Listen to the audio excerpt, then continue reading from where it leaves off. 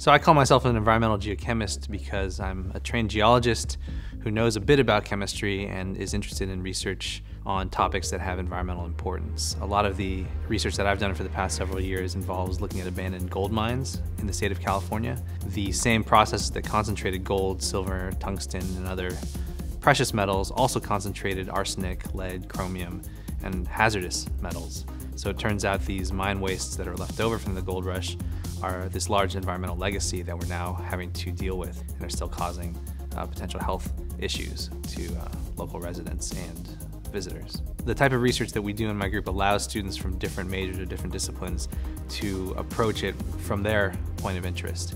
As such, I benefit from having their perspective because they're all kind of coming at sometimes these complex environmental geochemistry issues from different angles.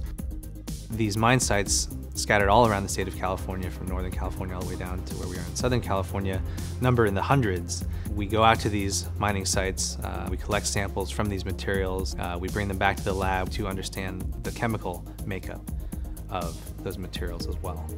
To become a real scientist, you need to develop intuition that allows you to figure the path forward, and that path is definitely not linear, but you can't develop that intuition without taking a pretty high level of ownership in the experiment itself. I think both from a learning perspective and from an efficiency perspective, it's important to me for students to really take ownership of the research that they're doing.